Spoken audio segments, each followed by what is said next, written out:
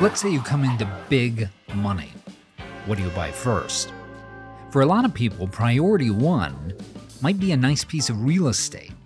And depending on your budget, you've got options. For just $427,000, we could get you into this gem in Seattle. Although, fair warning, the air is toxic. And there's 5 feet of standing water. And the roof's about to collapse. In the market for something a little pricier, you could land this beauty outside of Boston for $2.3 million. Although it was built before the Civil War. It needs to be demolished. And for the real high rollers, are you ready for this? $15 million will get you this acre of dirt in Silicon Valley. Those are all real listings from recent years. And while it's easy to laugh at how difficult it's become to afford a house in those places, your neighborhood might be next.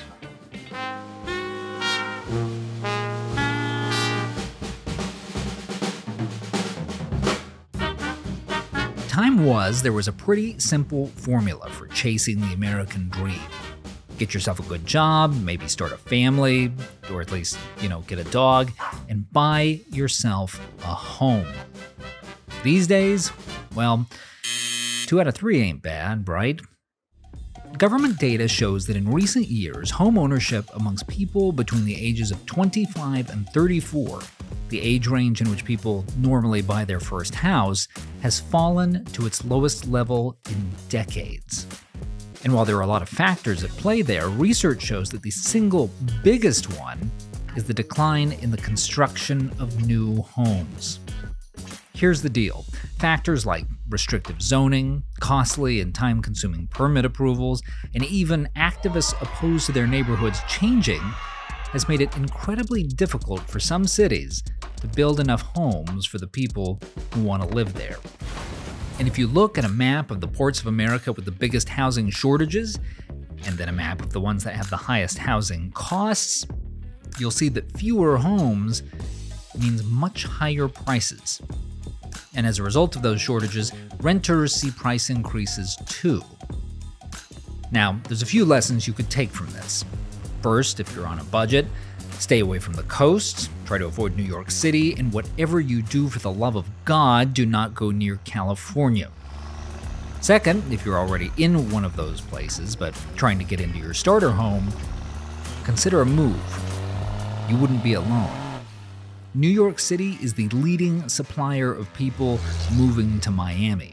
Los Angeles is the leading supplier of people moving to Phoenix. And San Francisco is the leading supplier of people moving to Sacramento, which is a place that only seems affordable if you've been living in San Francisco.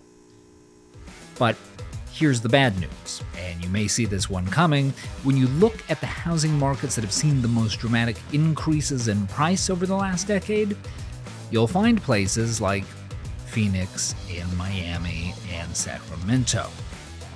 Because here's the most important lesson. If you don't build enough houses for people who want to live somewhere, the nice, affordable city you want to live in today may just be another smothering, expensive one tomorrow. In Phoenix, for instance, the metro area had nearly 2% more housing than it needed as recently as 2012. By 2019, however, with the influx of new residents, it had nearly 6% less than it needed. And that number may sound small, but it's a shortage of about 100,000 homes. So, how do we break this cycle? After all, most of us don't want to spend the rest of our lives moving from city to city just to have a lower mortgage. We have jobs and families. Many of us like the places we live. How can we make our own cities more affordable? Well, one huge step would be easing restrictive zoning regulations. Because while any given city only has so much space, zoning often limits how much you can do with that space. In Los Angeles, for instance, it's been estimated that 93% of the city's capacity to house people has already been taken up. Part of the reason?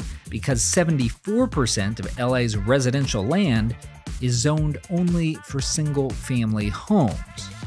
You can't build condos or an apartment building, let alone a high-rise, which is part of the reason the Manhattan skyline looks like this, while the Los Angeles skyline looks like this. Not that your city has to look like Manhattan to thrive, by the way. Adding more housing can mean relaxing zoning to allow things like duplexes or granny flats, small apartment-style structures that can be built next to an existing home. A few years ago, when California loosened its laws to allow more granny flats, their construction increased tenfold. Beyond zoning, there's also lots of housing that doesn't get built because the permitting process makes it too expensive and time-consuming.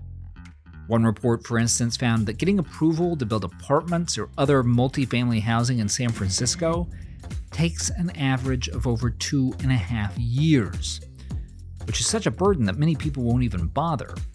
Because even after all that time, the city may still just tell you, nope.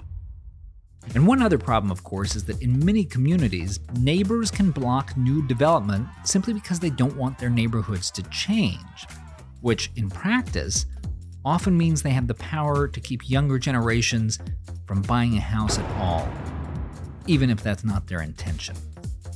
So yes, America has a housing problem. But the good news is, we know how to fix it. And if we're successful, who knows how much we can bring down prices? There may even come a day when you can get a dirt lot in Silicon Valley for $10 million.